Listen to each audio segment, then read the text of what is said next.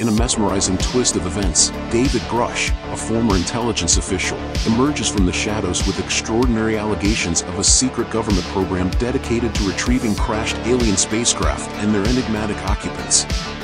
As these claims gain momentum, supported by conservative media and politicians, a captivating question takes center stage.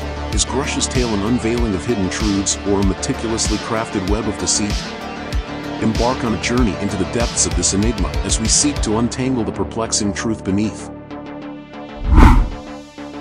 Grusch maintains that his role as a senior analyst at the Defense Intelligence Agency granted him access to classified information regarding UFO retrieval and analysis, until his sudden resignation in 2021. However, as skepticism looms, his credentials and purported expertise remain shrouded in uncertainty. Can the authenticity of his story be substantiated, or does it crumble under closer scrutiny?